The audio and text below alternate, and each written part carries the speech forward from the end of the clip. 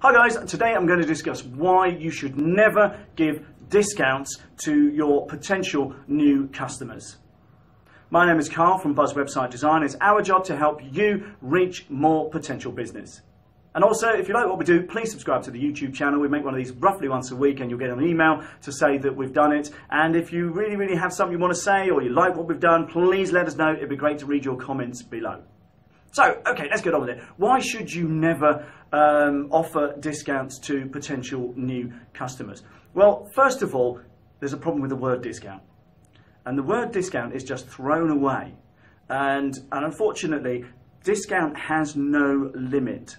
And I'll explain what I mean by this in a moment. You offer a discount to somebody now, and there's going to be nothing to stop them asking for a discount next time, because there's no time frame put around it. There's nothing novel, unique for in the now in the word discount. And I've seen people over and over again who are almost held to ransom by their clients because they're constantly feel forced to give away discounts. So what I want you to do is to scrap the word discount from your vocabulary starting right now.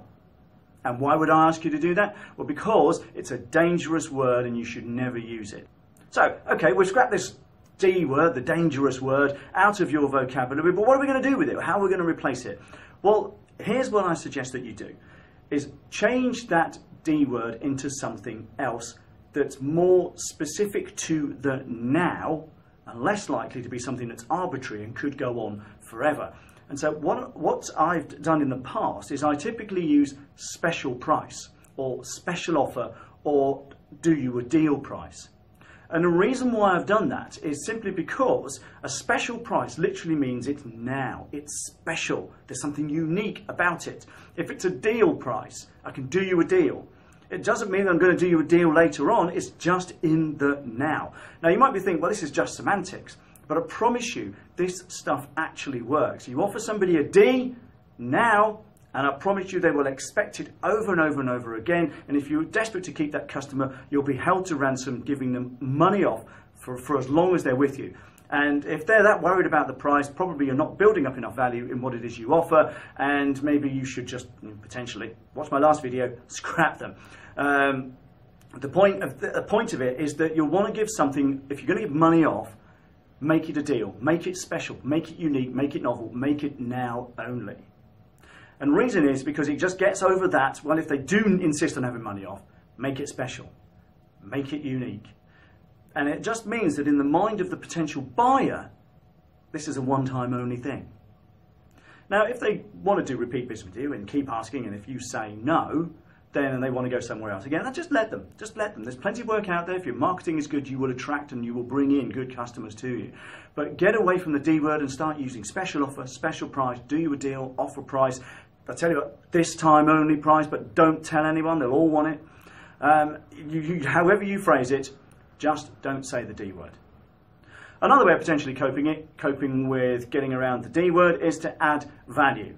And you could say something along the lines of, I tell you what, we can't give you money off, but we can do this, this and this on top with our compliments if you want to do business with us.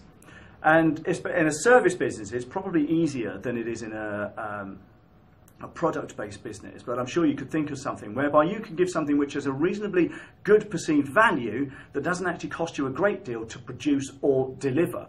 And if you think about it, it just means you're still getting them on board as a customer, but you're doing a special deal. You're adding value rather than giving money off. And to be honest, that will actually improve the perception of you in the mind of your buyer because you were willing to work with them. Yes, they've not had the D that they asked for, but you've been able to offer them something which makes the deal a lot more attractive for the money. So I really hope that's been useful, and if you do like what we do, like I said, subscribe to the channel, write us a comment below. But most of all, go out there, forget that D word from your vocabulary, start giving special prices, offer prices, promotion prices, deal only, now only, just for you price, whatever it is you call it, and start adding value. I promise you it will improve your bottom line going forward, and it will make you so much happier because you're not having to deal with people who just want to buy on price. So I hope that's been useful. Thanks for watching.